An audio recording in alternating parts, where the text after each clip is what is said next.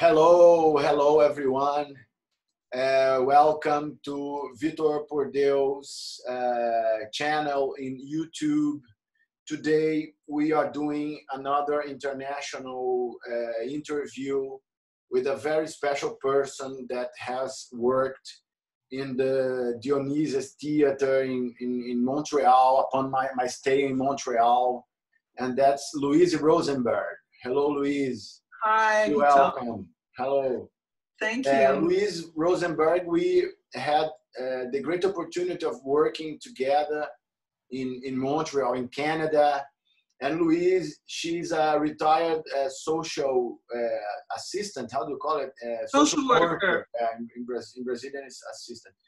A social worker in mental health, has worked many years in mental health care in hospital and in psychiatric hospitals in Quebec. And she got involved into autobiographic research, and then she became an actress in the DyoNises Theater. And we have worked from the end of 2015 until the beginning of 2018. And that were almost 3 years, and we played a lot. So Louise, be welcome. Please tell a word about yourself to our public, and this is going to be a dialogue, an open dialogue about our life and our moment. Yes. Well, thank you for inviting me, Vitor, and I know that your friends here in Montreal are happy also maybe to hear a few words from you, how you're doing through this pandemic. And we know that you play in the streets and on the beach and in Rio, and I can't imagine what it must be like, you know, to not be able to be outside in Rio de Janeiro. Yes. You know, having been there, I can't imagine. So tell us a bit how you're doing. We keep walking in the beach. We keep walking and doing exercise. That was not forbidden, but the beach is forbidden, and it's very crazy. I'm feeling in a very mad moment where all the psychic referentials are inverted. Where I remember a lot from the opening of Macbeth, when Shakespeare puts the fair is foul and the foul is fair. It's fucking inverted, motherfuckers. Don't you see that you put it upside down? And isn't it? We're all upside down. Yeah, everything's upside down. Nothing makes sense. Nothing makes sense, and there's this the fair and the foul always making me think about the feminine and the masculine, how it is inverted, how it is confused. There is a war between the masculine and the feminine instead of the sacred union. We worked so much. This isn't Louise. Yeah, and that was, for me, that was the great discovery and the process that I went through my research and my and playing with you. It started a good 5-6 years ago. Yeah. And when I started, I was going through a stage of life, you know, a transition in my life, and I needed to ritualize it. And I putting it into research was a way of ritualizing it. And as I was problematizing this stage of life for me, it was a passage from being a professional social worker in psychiatry and stopping that and you know, to do other things. And I was in my mid-60s at the time, and I wanted to become you know, a happy old woman. You know, I'm saying I'm entering a new stage of life, and there's such a lack of ritual in our society that we need to create ritual to help us through these life cycles and these passages. And that's what it was for me. And so when I started my research, it's through the writing, the performative writing, that I started to get in touch with parts of me, and you know, that were still hurting, that I had not resolved. And it became increasingly clear that it was a feminine side of myself that had been denied, you know. And so as I was problematizing my research, all kinds of synchronicities actually led me to DyoNises Theater, meeting you, DyoNises Theater. And then I saw the potential to help me through this passage. And meeting and we started with DyoNises, didn't we? And that was my a kind of initiation into DyoNises Theater. And it was getting in touch also with that part of me, that child that plays the actress in me that I had put away for so many years. You know, when I was young, I used to do theater, and I had cut off from that completely. And it was also getting in touch with, it was a way also of deconstructing a bit. It's like, you know, stopping to live in our heads like we do here in the North so well. Yes, You know? yes. So it got me into my body and started to feel through the improvisations, through playing les bacchantes, you know, starting to feel that freedom and but also darkness that had not been dealt with, that we carry in our bodies, that's transmitted through generations, and you don't even know it's there. Yeah. So it's actually playing and being in relation. It was really, really remarkable and amazing what we lived in Montreal's streets.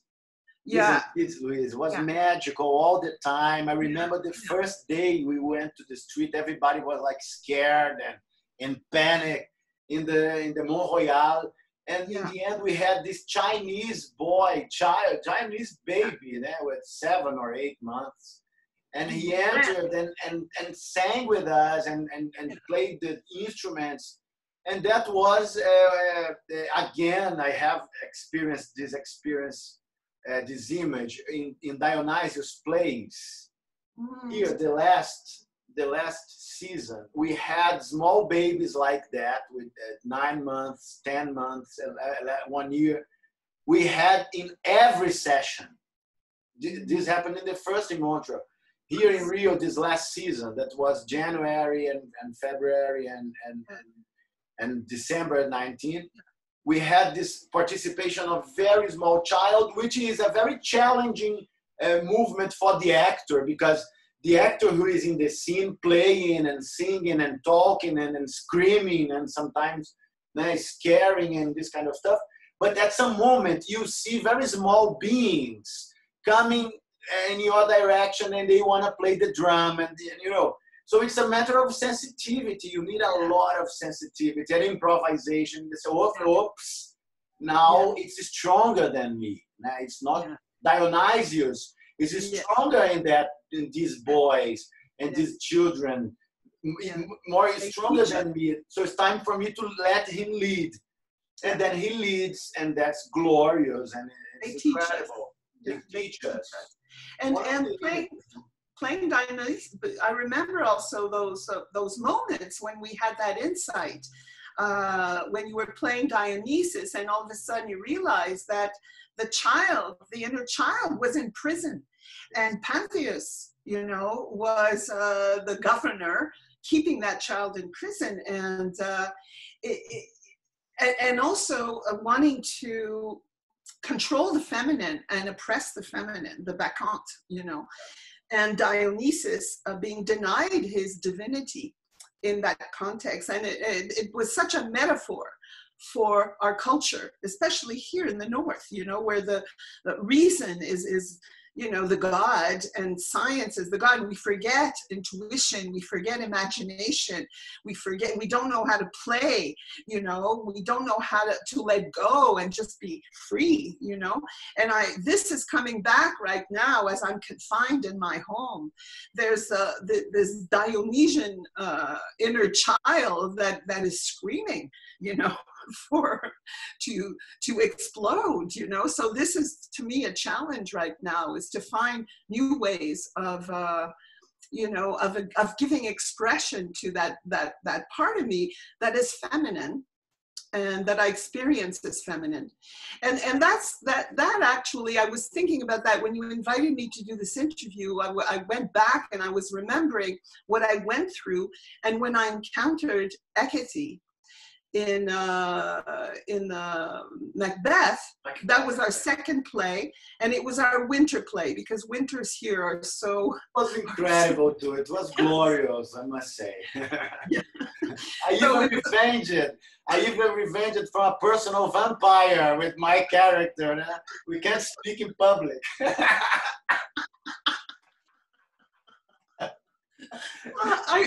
You know what? I was imagining you. I'm imagining you in Brazil with your actors, everyone wearing masks, you know, and just very, very terrifying masks, just walking in the streets, you know. Yes. But God, no. But yeah, the winter Macbeth was really for me a profound teaching play.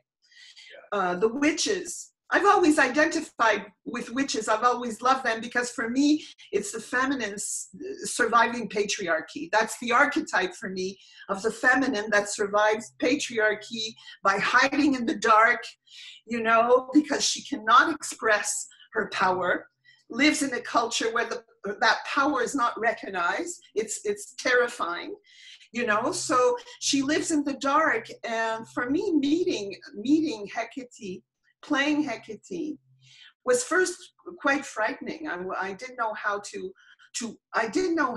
embody that power. You know, it was, and I knew I had to, because for me, Hecate, she's the queen of witches, she's the mother of witches, and she represented what I need to become at this stage of my life. It's a power I need to own. I need to really be able to embody that kind of power. And it's a power that I'm personally afraid of. And I realized that as I was playing her, I realized that in order to get in touch with that part of me, I had to go through the shadow of the feminine. And the shadow of the feminine, which is really the feminine that's been battered, hurt, burnt on the stake. You know, I mean, that we have centuries. Literally burned, yeah. Isn't it? And the medicine was robbed from women because they killed all the physician women. Yeah. So I felt my body was holding, you know, all that history, you know, and I think it's part of every woman, you know, and it causes us to suffer, you know, if we don't. I realized just recently with all this madness that we are going through and all the inner trips that we are being forced to do and all that those traumas, they end up making you less delicate and less sensitive and less attentive to yourself. Yes. You push your emotions, you push your ideas, you beat yourself, you don't take care, you are not delicate, you're not delicate enough with your movements, you're not that delicate with your chewing, with the food you eat, with the care of your own body, with the relationship you have with your own body. So traumatic experiences, particularly that we are discussing, transgenerational collective traumatic experiences, I think they have this huge impact in self-esteem and self-image, which is precisely this area of sensitivity of your own body. And that's, for me, a very important aspect of the feminine archetype. Yeah. Isn't it? Yeah. The experience of the feminine starts within your own body and within your own... our own sensuality. Exactly. It's our sensuality. And it's also not only in our bodies, I think it's how we relate to others. It's how we engage in relationships with people, you know, because what happens between people, I think, for me, is also the expression of the feminine. Exactly. It's how we care about each other. It's how we take care of ourselves and the other, you know. So for me, that relationship was always present. And Hecate, because of the power she represented, really made me sensitive about how do I interact with people? How kind am I with people? Because when you have that kind of power, the feminine power is quite mysterious, in fact. And I think it scares everyone until you know it, until you can experience it. It scares us because We don't know where it ends. And in fact, there's something always mysterious about that kind of power, because the feminine power actually has no limits. It's something that moves. It's something that's there, and you don't know. It's not something you control. It's something you're in relationship with the world. You're in relationship with others, and you're not in control of that. So we live in a culture that tries to control everything. So the feminine is not something you can control. And to me, the witch incarnates what happens when we don't let that. You know, she's scary because we don't understand. We don't allow that force to express itself. You know, so to me and that's the shadow. We need to go through that shadow because we all carry that fear. Okay. Just to make an underlining, it's very important, this issue, because right now I am feeling we are all confronted by the dark feminine archetype is running inside the families, inside the communities. Yes. And people are poisoning each other. People are devouring each other. And so this challenge that you are discussing about traverser ta ombre, traverser l'ombre, and to cross your own feminine shadow, and how that can be game-changing, life-changing. Yeah, and also I think that for me, the outcome of that work was to recognize that the feminine forces and the masculine forces need to be married. They need to join internally for them to be healthy together, for them to be able to be and express themselves fully. There's no other way, because, and I see all over the place the inequality of these forces, the splitting up of these two forces, you know, where one is bad and one's good, or, you know, it's like it's projected all around. And so I feel that that's the outcome. That's the outcome. There has to be this marriage. And for me, what happened was that as I was playing Hecate, and as I was going through the shadow, I started feeling that if I embody this power, it's very important that I understand that I can discern when to use it, okay, to stop something or protect myself, or to protect, and when to use it to create. Yeah. And I think that discernment for me is my masculine side. Yeah. It's the side that thinks.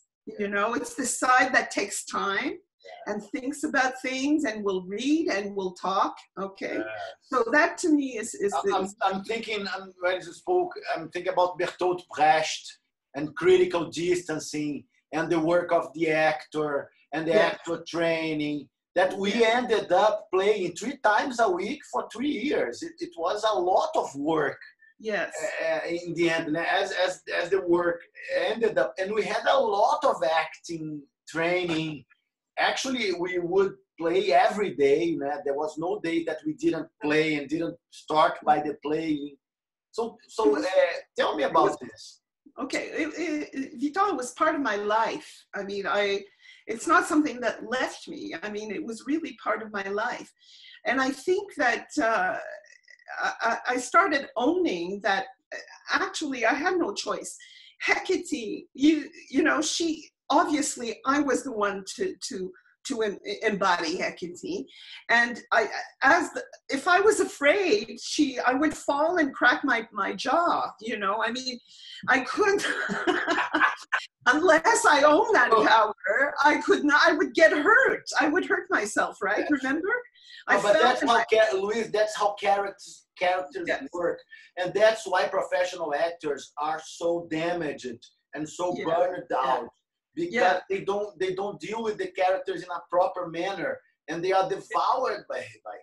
It's not for me. Imagine me in a situation with Macbeth that I had to put teeth outside. But my it's not for nothing. It's not for nothing that the English don't want to say Macbeth. They call it the Scottish play. They're afraid it has you remember the snowstorms as we were playing outside the snowstorm. Yes. And you know, we had the most incredible cast. The most incredible characters and people with the most challenging situations that we experienced all together during that winter 2016, 2017. Yeah. And I had to read about the history of the witches in order to be able to discern, okay, how to use that power. And that's where the masculine also came into play. It was about reading and learning, you know. Writing the book. Exactly. Writing my research also was you that. Wrote your thesis. You wrote your thesis. Now, the woman's quest for her feminine self. Yeah. That I think is a very important document in precisely what we are discussing. Yeah. How you faced your feminine shadow through this process. Yeah. Yeah. And so you need to take the time to do that. You need to understand, you know, what your story is about and how, and what I loved about your theater and the way you do things is that we're surprised because you see, you're using plays, you're using archetypes that we know that are universal. And as we're improvising, your own story gets mingled, you know, and that's where the transformation comes from. There's the mingling and the meshing, you know, your own story and that universal story and the cultural story, how you're made. And it really made me realize, especially as I was writing my research, how much we are so much made of mythology, you know, and it's like it leads our lives, and sometimes it's bad. I mean, you need to look at the mythology, you need to change that paradigm and the myth, you know. And I found that the theater that you do helps us do that. It helps us identify, you know, what is empowering, what is part of us that we don't see, you know, and that was culturally transmitted. And so it allows to see that as you're playing it, you're seeing it. And so the research and reading about the witches, it really became clear what I was carrying. And once it's seen, it's no longer the shadow. It's no longer empowering you. It's no longer controlling what's happening. A character. That's right. You know, so the character embodies the shadow so systematically. Yeah. And the fear the actor is afraid of the character in the play, you know, and the actor process and all that is the fear of the shadow. If he's afraid of his own shadow, he will have problems in the playing. Yeah. But so if you play as a kid, if you play as a one, you know, as a children playing, the Lila, the children's game, isn't it? Then you have no problem. Then you make, you know, nice sessions of theater. And I remember people coming to watch and watching our play. And there was this guy who said, I never understood this play before. Wow. Yes. He said, thank you very much. Yeah. And that's our, you know, objective here. Yeah. So Louise, and so you mentioned something about learning the history of the witches as an important factor in overcoming your own witch, your personal witch, or your personal feminine shadow. And why? Being able to discern also, being able to own my feminine power, being able to own that feminine power and be able to express it in a creative way. You know, and that was ultimately the freeing myself also. But you need to go through the shadow to do that. And also Lady Macbeth helped me identify also what happens to the feminine if it doesn't have expression. If it doesn't find expression, it becomes dangerous. You know, so it's like we need to see the danger of that. You know, it becomes self-destructive or destructive. You know, and there are many ways. Yeah, there are many ways that it expresses itself also in our culture. I mean, look, we talk about when you love too much, you're stifling someone. You're so you can destroy things that way. So it's a power that needs to be understood. And so that's what she gave me. That's the gift that Hecate gave me, to get to a point where I remember there was once that we played where I had so much love for my witches. And at the same time, I understood how to feel that love without, control, and allowing the witches to be, and supporting them. And I think that you also, the masculine roles in the way we played too. I remember those moments when the witches were around the cauldron together and we danced, and the young witches were just throwing things in the cauldron. They were just, incredible stuff was coming out, and you had that sensitivity to ask the men to surround us with music, and to honor that force, to honor that moment, and it was a profound moment. It was a profound moment. Transformation for everyone who was there. So, and so that's where you see that, and that's what I appreciated that masculinity that can honor the feminine, which is such a rare thing in our culture, so to honor it and not be afraid of it, and to be able to allow it to be and express itself, So I think this is a very important presence of Shakespeare's group. Shakespeare's group was with us, in this moment, in these issues, because it's their sensitivity. This idea of putting the song, you remember, we found out we did a lot of research. We found out The Witch by Thomas Middleton. You gave me the play as a birthday gift. And also the book of the nurses and the doctors also. That book, Midwives, Nurses and Witches by Barbara Ehrenreich. Yeah. So we found out this whole plot of stealing the medicine from women, of suppressing women knowing, the knowing of women. Les sages femmes, the midwives are wise women. And that was incredible. And this idea of mingling.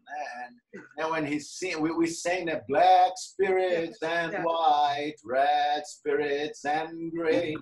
Mingle, mingle, mingle. You that mingle. And this is what the problem is right now with this pandemic. It's like you have biomedicine that's taking all charge of this, but they're denying the feminine part of medicine again. Okay, there's that whole mingling, of the psyche with the body and the relationship to people. That it's like that's completely. It's a biopower dictatorship. Yeah. And the problem I see here in Brazil, and I'm seeing in the United States and everywhere, is that there is a fight. There is a fight. So there is no possibility of doing what we are doing here, which is collective composition, synthesis, thinking, thesis, antithesis, and synthesis. So there is no space for synthesis. And for instance, a work like we did, of playing DyoNises and playing Macbeth and playing Lila would never happen if we couldn't compose and if we couldn't play together and if we could find this place of collective composition where anything is allowed and anything makes sense and anything is possible to be played in a safe space, which is the theater. When it's played with, property, with clarity. Do you remember when we played Shakespeare, that the children did the theater inside the theater, the play inside the play?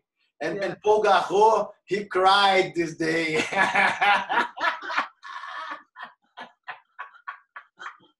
Remember, he said, I was extremely touched by the children playing the play inside the play. Yeah, we were all moved. Yeah, we were so because moved. that was a lot of learning how to play. It was wonderful. And then I came to Brazil, and we played Macbeth in Brazil. To save the witch from the fire. Yes, I remember that. God, it was amazing. And it was. And you know, you engaged with Dilma, who played Hecate, and is still working and is still playing. Dilma is an incredible woman. Yeah, that's wonderful. Yeah. I gave her we had this ritual when before the last time I played with you. Before I left, I took Hecate's necklace and I put it around her neck, and it was a moment. I'll never forget that moment. And I said, "Take care of the witches." She said, "Yes, I will." That was the job. That's Hecate's job, and I was so happy. It felt so good to be able to transmit that, you know. And that's also part of being an elder, you know, and the wisdom of the aging, which is so lost in my culture. It's so sad what I'm seeing right now, the way old people are treated. It's so sad. And in the North, in the Western world, worse than anywhere else. You know, it's like, if you're not of the age of performing and producing, you're nothing in this culture. So we are seeing now, this pandemic is really putting this to light, how older people are mistreated and neglected and, you know, not even seen as human beings. And so I hope we learn from this, you know, because I'm proud. I'm 70 this year, and I'm proud, and I feel wiser. I feel that I have a lot to give still, you know? And so I think that, and that was an opportunity, you see, and I'm very grateful for that, for that you gave me that context in order to explore that force that I still have and I still feel. And that's become so much softer in the way I express it, and so much more sensitive to what happens between people. And I was so happy to be able to go to Brazil and transmit that to Dilma, who's wonderful Hecate. I don't hear you. Yeah, sorry, I turned off. Okay. We had incredible work in that theater downtown, in the library. We had incredible work in the pageants. We were all in the street playing with the beggars, a huge population of beggars. Then you never saw so many beggars together. And we were all playing, and then was this beautiful encounter between you and our cast and our crew here in Rio. And there was that day that you were present that is unforgettable.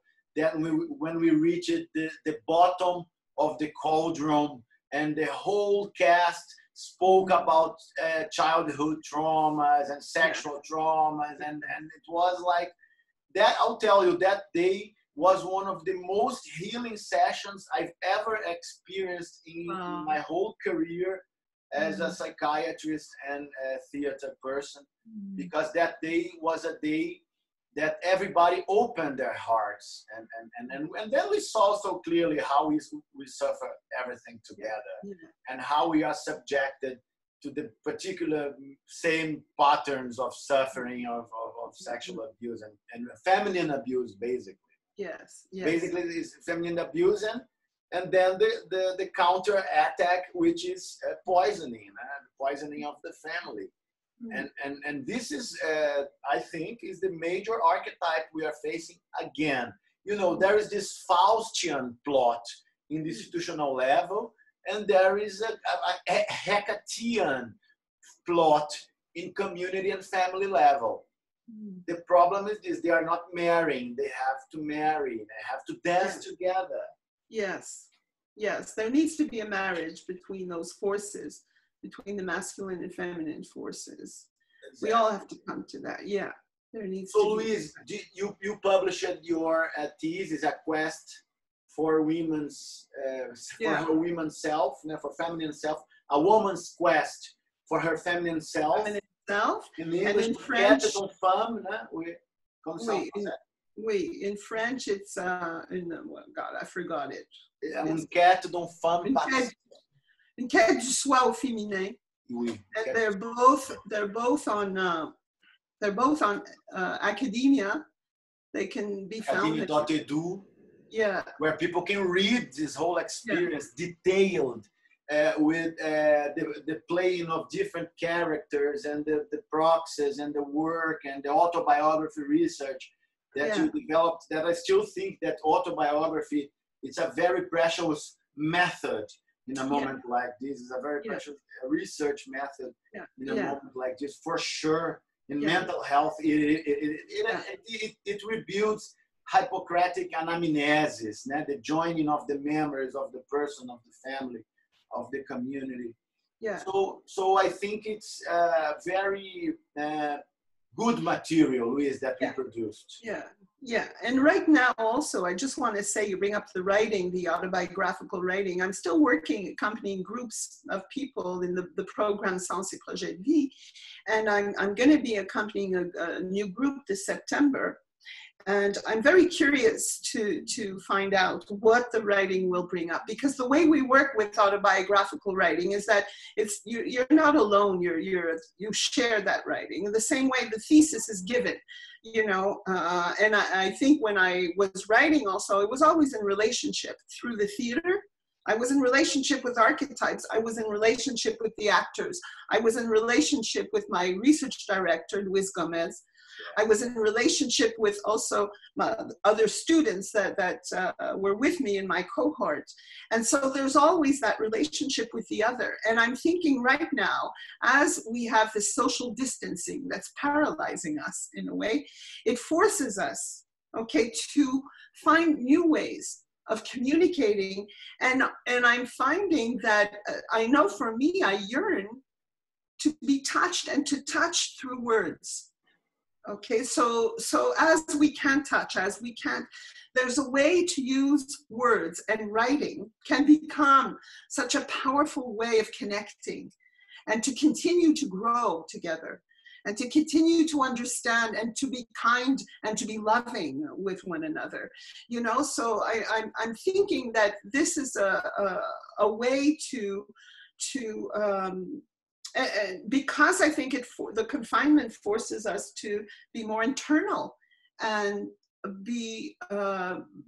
and discover part of our shadows sometimes, things that are left, It's the same problem. More in touch. So the need to communicate, the need to write, and the need to touch universals as you cross the shadow. You have to cross the shadow. But it needs to be put back in culture. It needs to be out there. So I think sharing the writing is very much part of the work that we do, because that's where the meaning comes. That's where we give meaning. That's where our lives, similar to the theater we did, that's where my personal life becomes much more than that. It touches other people's lives, and I see myself in other people as well when we share our stories. Like the same way when you remember that moment when after the play, when everyone shared stories of abuse, and that's how we heal. We heal together. We can't do it alone. Absolutely. So we need to find other ways of healing together, new ways of healing together. What we are working right now with the DyoNises cast, and I want to propose to you, is that we assume ourselves as actors in our own soap opera, and we play the characters that we want to play, isn't it? We take advantage of all this fucking paraphernalia of Instagram, Facebook, fuck you, and YouTube and whatever, and then you play it. You enter into the scene and say, hello, I am the actor, I am the actress, and that's what we're gonna have for today. And I play the best possible. I see that you're doing a lot of work. You're using you always have. I think I'm even showing my body. I'm even showing my body because I understood that's my ego. It's my mask. It's the only actor mask I have, and people are very appealing to that. So I'm starting the soap opera. I call it selfie healing. Selfie healing, and there is no other channel. I miss playing with you. You're so much fun to play with. I miss playing with you. I miss playing a lot too, Louise. You imagine we are not playing. We were playing 3 times, 4 times a week. God, it was fun. God, I loved it. It was so much incredible. You did like a 2-week artistic residency here. Yeah. And we were in a very good moment at that moment. It was end of September, beginning of October. It was the witches month. You were telling me, Louise, I have problems with equity. I don't know what's going on. So I came to Brazil and we played. And the first time I played with your actors, you had there was a witch being burnt at the stake. Yes. And everyone was saying, burn her, burn her. It was amazing. Let's kill her, let's burn her. And I couldn't stand it. And I said, you fucking asshole, get out of there. And I said, you come down from there. And I said, run away. Run. And then everyone. It was a revolution, yes. Yeah, everyone came and we protected together that witch. That's true. It was amazing. It was a magical moment. Magical moment. And it was really the actress in me sometimes. It took over me. No, you are a very good actress. You play very well. You are a comedian actor. You are a comedian improvisator, and you may when we finished the training, you were doing improvised discourse, and you were playing the characters through improvised discourse, which is one of the hardest actors' abilities to develop. Yeah. And we did incredible work, Louise. I'm very proud of all of it. And I'm seeing your brother's work in the wall, and your brother did wonderful pictures documenting it all. Jeffrey, we did video clips. Was incredible how we had an incredible community collaboration, actually. Yes. Because we had participation of people from all over Montreal. We played in the parks with a very diverse community, very educated people. I'm very thankful to the community and to Montreal for providing such a community of gentle people and offering the experience in the French side and the English side, and my participation and working McGill and with Lawrence and with Jasmine and the work with Prise Deux that we were so blessed. And when you came to Lucar, it's like you touched people. What you brought to us is so precious, Vital. You touched people here in ways we had never seen such theater before. I mean, we don't see that here, or if it is somewhere, I haven't seen it, but you were bringing something very new to us and very revolutionary in a way, and here you lived here, it's like people live in their heads here. So it's a revolution to be dancing on Mount Royal in the street, it's a revolution here. It's like something people never saw, with the drum, and it's witchcraft. It's pure witchcraft, Ritual. And you remember on Mount Royal, there was this religious group. Yeah, they were wondering what we were doing. What is, they asked me, is that voodoo? And I said, listen, don't be prejudiced. I asked you before that. I asked, what's your religion? They said, what's your religion? You said theater. Theater. And then is it voodoo? I said, no, it's a research for a PhD in transcultural psychiatry in McGill University. They were scared because. And then I said, don't be prejudicious, and this is not. If you don't know it, you get to know it. And it was incredible because we kept playing there. They disappeared in two sessions, isn't it? There was a day that we played behind the statue where you have this incredible tam-tam every Sunday, with the most incredible drumming improvisation session that you have in Montreal. Montreal is an incredible place. It is extremely transcultural, multicultural, and the kind of work we were doing, I'm sure that if we played more, that would spread and mobilize a lot of more people. But everyone who participated in with us, because different people came at different times over the 3 years. Yes. Everyone that participated really kept something from it. Brought You know, something. it lives on. It lives on. Yeah. You know, you left a mark here, Vital, and we're all very grateful for that. No, I'll be back because I keep working in McGill and I keep working with Jason Guzder, and now Fred Hicklin died and everything became more, you know, more serious and more, you know, we have more responsibility now, and we have a lot of vampirism in the field, you know, and there's a lot of challenging. But what I think one of the most important lessons that I learned with all this, and Brazilian experience and Canadian experience, is the importance of some preventive psychiatry, or as we call it, transcultural psychiatry, which works through culture, that prevents the reactive. You remember we had actresses and cases that the person didn't have crisis while she was playing. And that was so meaningful and so important.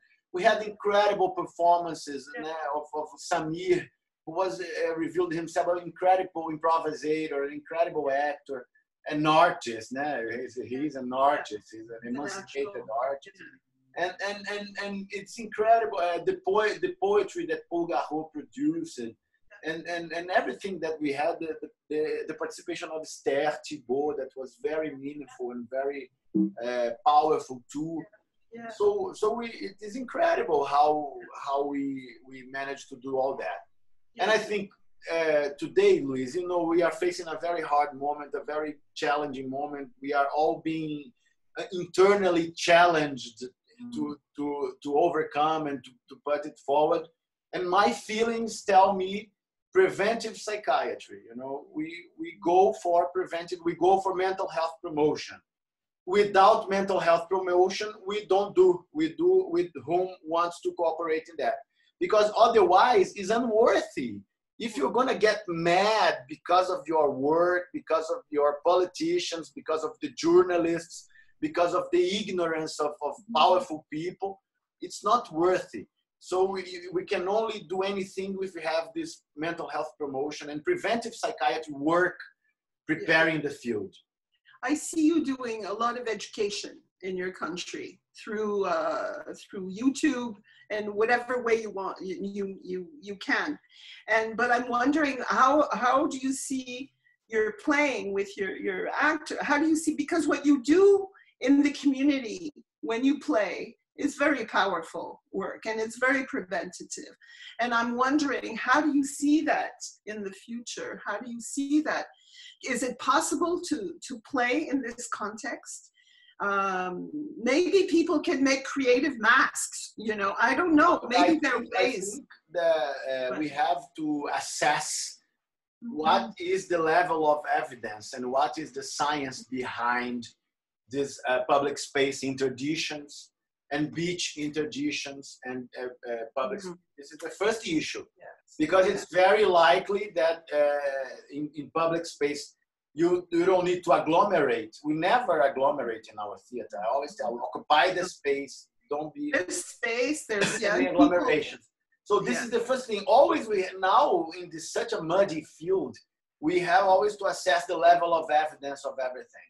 And I think to play is always a solution. It's always possible. And this idea of an actor's method, that you have to tame yourself, you have to tame your own body, you have to tame your own expression, you have to tame your own voice. It's very cheap, it's very simple, and actually it's very powerful. So this is the issue. I think the greatest danger now is that the population find out that with diet, physical exercise, music and theater and mental hygiene, you can live without the government and without those crazy people draining and stealing the money. So this is an issue. And we have to keep playing in order to survive. We are going to make this soap opera, which is, we're going to record it in many different places. So it's going to happen. We're going to resume the Arpoador theater as soon as it's possible, because the police is arresting people who are in the beach and this kind of stuff. And I think to play is the solution, in the sense that plays play structures consciousness. So if you play, you are able to structure consciousness. So the first issue now is to structure consciousness. I don't feel like working as a psychiatrist without my theater. I had to conquer my theater before entering into psychiatry. I was an immunologist before. So I had to conquer. So with my theater, I can move into psychiatry. And I can formulate what I did in Brazil for 7 years, a public policy for mental health promotion and for science education and medical education of the people. And they will stop being fooled by crazy ideas and madness and manipulations and all sorts of psychotic ideas that are circulating in the psychosphere. We are clearly under a mass psychosis syndrome that is happening everywhere, even in a very organized place, educated population. The level of paranoia is very high, and the level of fear is very high, and the level of hatred is very high. We know this is the fertile field for psychotic breakdowns. And also one thing I have observed in my clinical experience, that neurotic crises often are psychotiform. They resemble the form of psychotic crisis that is the John Wyers Perry description of ritual drama. Yeah, it's all the same story. It's just that neurotics seem more normal. They just appear more normal. They're just a bit more in control. Yeah, you know, inside there is all burning. But it's the same story. Exactly.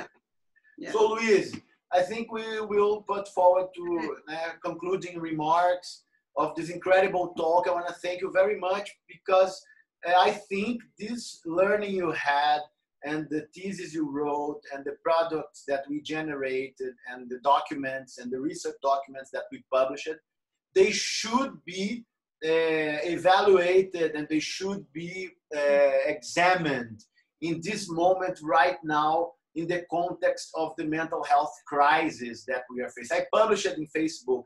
We need now the work of the Canadian scientist Louise Rosenberg, because she teaches us how to cross the feminine shadow and how that is important and healing, and that you assume your shadow, you assume your witch, you assume your Lady Macbeth, and you assume your General Macbeth planning to kill the whole family, isn't it? This unconscious hostility, as Freud said, isn't it? I'm rereading Totem and Taboo by Freud. It's such a great word. I'm reading Jane Cull right now. The Circularity, Jane Cull, with there's I think it's called. There's this foreword by Maturana, and she talks about the circularity of life. Exactly. And how. And it's also bringing back the feminine. If we understand the circularity and that we're all interconnected, you know, we understand that this virus thing is our own doing. It's part of our problem. It's part of us. Let's sing the Hecate song to finish, Louise. Okay. Black spirits and white, red spirits and gray.